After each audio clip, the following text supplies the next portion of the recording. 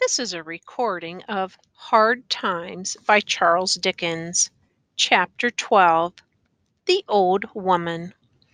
Old Stephen descended the 2 white steps, shutting the black door with the brazen door plate by the aid of the brazen full stop, to which he gave a parting polish with the sleeve of his coat, observing that his hot hand clouded it. He crossed the street with his eyes bent above upon the ground, and thus was walking sorrowfully away, when he felt a touch upon his arm. It was not the touch he needed most at such a moment, the touch that would calm the wild waters of his soul, as the uplifted hand of the sublimest love and patience could abate the raging of the sea. Yet it was a woman's hand, too. It was an old woman, tall and shapely still, though withered by time, on whom his eyes fell when he stopped and turned. She was very cleanly and plainly dressed, had country mud upon her shoes, and was newly come from a journey. The flutter of her manner, and the unwonted noise of the streets, the spare shawl carried unfolded on her arm, the heavy umbrella and little basket, the loose, long-fingered gloves, to which her hands were unused, all bespoke of an old woman from the country in her plain holiday clothes, come into Coketown on an expedition of rare occurrence. Remarking this at a glance, with the quick observation of his class, Stephen Blackpool bent his attentive face, which, like the faces of many of his order, by dint of long working with eyes and hands in the midst of a prodigious noise, had acquired the concentrated look with which we are familiar in the countenances of the deaf, the better to hear what she asked him. "Pray, sir," said the old woman, "didn't I see you come out of that gentleman's house?" pointing back to Mr. Bounderby's. "I believe it was you, unless I have had the bad luck to mistake the person in following." "Yes, missus," returned Stephen, "it were me." "Have you'll excuse an old woman's curiosity, have you seen the gentleman?" "Yes, missus." "And how did he look, sir? Was he portly, bold, outspoken, and hearty?"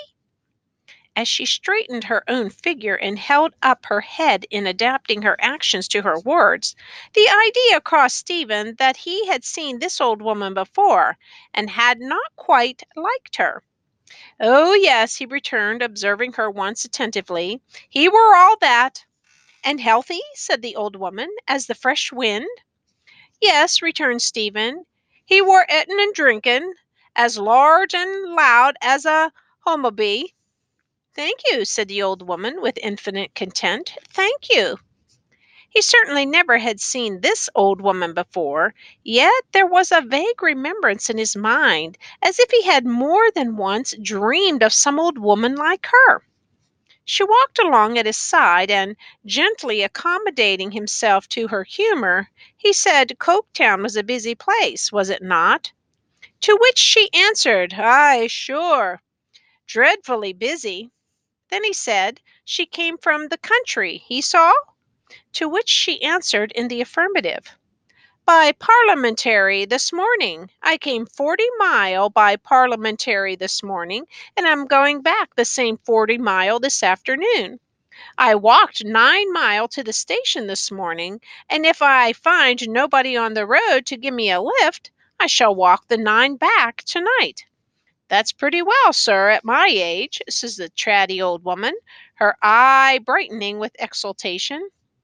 "'Deed 'tis. Don't do it too often, missus." "No, no, once a year," she answered, shaking her head. "I spend my savings so once every year. I come regular to tramp about the streets and see the gentleman." "Only to see 'em?" returned Stephen. "That's enough for me," she replied, with great earnestness and interest of manner. "I ask no more. I have been standing about on this side of the way to see that gentleman," turning her head back towards Mr. Bounderby's again, "come out. But he's late this year, and I have not seen him. You came out instead. Now, if I am obliged to go back without a glimpse of him, I only want a glimpse. Well, I have seen you, and you have seen him, and I must make that do." Saying this, she looked at Stephen as if to fix his features in her mind, and her eye was not so bright as it had been. With a large allowance for difference of tastes, and with all submission to the patricians of Coketown, this seemed so extraordinary a source of interest to take so much trouble about that it perplexed him. But they were passing the church now, and as his eye caught the clock, he quickened his pace. He was going to his work, the old woman said, quickening hers too, quite easily.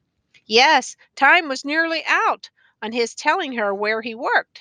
The old woman became a more singular old woman than before. "Ain't you happy?" she asked him. "Why, there almost nobody but has their troubles, missus," he answered evasively, because the old woman appeared to take it for granted that he would be very happy indeed, and he had not the heart to disappoint her. He knew that there was trouble enough in the world, and if the old woman had lived so long and could count upon his having so little, why, so much the better for her, and none the worse for him. "Ay, you have your troubles at home, you mean," she said. "Times, just now and then," he answered slightly. "But working under such a gentleman, they don't follow you to the factory?" "No, no, they didn't follow him there," said Stephen. "All correct there. Everything accordant there. He did not go so far as to say, for her pleasure, that there was a sort of divine right there. But I have heard claims almost as magnificent of late years." They were now in the black by road near the place, and the hands were crowding in. The bell was ringing, and the serpent was a serpent of many coils, and the elephant was getting ready. The strange old woman was delighted with the very bell. It was the beautifulest bell she had ever heard, she said, and sounded grand. She asked him, when he stopped good naturedly to shake hands with her before going in, how long he had worked there. "A dozen year," he told her. "I must kiss the hand," said she, "that has worked in this fine factory for a dozen year." And she lifted it, though he would have prevented her, and put it to her lips. What harmony, besides her age and her simplicity, surrounded her, he did not know. But even in this fantastic action, there was a something neither out of time nor place, a something which it seemed as if nobody else could have made as serious, or done with such a natural and touching air. He had been at his loom full half an hour, thinking about this old woman, when, having occasion to move round the loom for its adjustment, he glanced through a window which was in his corner, and saw her still looking up at the pile of building, lost in admiration. Heedless of the smoke and mud and wet, and of her two long journeys, she was gazing at it, as if the heavy thrum that issued from its many stories were proud music to her. She was gone by and by, and the day went after her, and the lights sprung up again, and the express whirled in full sight of the fairy palace over the arches near, little felt amid the jarring of the machinery, and scarcely heard above its crash and rattle. Long before then his thoughts had gone back to the dreary room above the little shop, and to the shameful figure heavy on the bed, but heavier on his heart. Machinery slackened, a throbbing feebly like a fainting pulse, stopped. The bell again, the glare of light and heat dispelled. The factories, looming heavy in the black wet night, their tall chimneys rising up into the air like competing towers of Babel. He had spoken to Rachel only last night, it was true, and had walked with her a little way, but he had his new misfortune on him, in which no one else could give him a moment's relief, and for the sake of it, and because he knew himself to want that softening of his anger which no voice but hers could effect, he felt he might so far disregard what she had said as to wait for her again. He waited, but she had eluded him. She was gone. On no other night in the year could he so ill have spared her patient face. Oh, better to have no home in which to lay his head than to have a home and dread to go to it through such a cause. He ate and drank, for he was exhausted, but he little knew or cared what, and he wandered about in the chill rain, thinking and thinking and brooding and brooding. No word of a new marriage had ever passed between them, but Rachel had taken great pity on him years ago, and to her alone he had opened his closed heart all this time on the subject of his miseries, and he knew very well that if he were free to ask her, she would take him. He thought of the home he might at the moment have been seeking with pleasure and pride, of the different man he might have been that night, of the lightness then in his now heavy laden breast, of the then restored honor, self respect, and tranquillity all torn to pieces.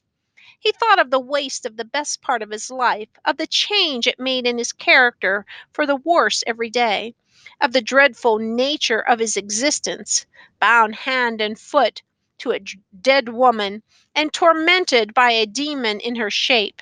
He thought of Rachel, how young when they were first brought together in these circumstances, how mature now, how soon to grow old. He thought of the number of girls and women she had seen marry, how many homes with children in them she had seen grow up around her, how she had contentedly pursued her own lone quiet path for him, and how he had sometimes seen a shade of melancholy on her blessed face that smote him with remorse and despair. He set the picture of her up beside the infamous image of last night and thought, could it be that the whole earthly course of one so gentle, good, and self denying was subjugate to such a wretch as that? Filled with these thoughts, so filled that he had an unwholesome sense of growing larger, of being placed in some new and diseased relation towards the objects among which he passed, of seeing the iris round every misty light turn red, he went home for shelter.